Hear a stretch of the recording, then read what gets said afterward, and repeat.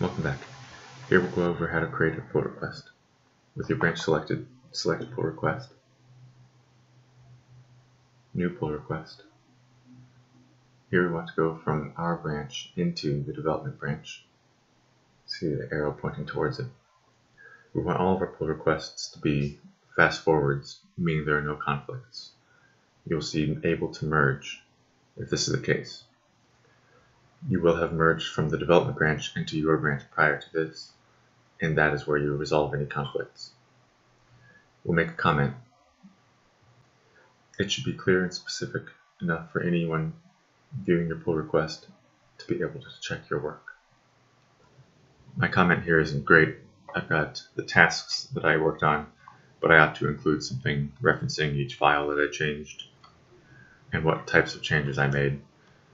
Commit comments need to be short and to the point, but this can be a little bit more in-depth and should give the person an understanding of what to look for. With code files, the code changes would be side by side, and it's easy to see what's changed, but with blueprints I haven't found a good way of viewing the differences without opening them up. With the request created, you'll see the required reviews before the merge is able to be done.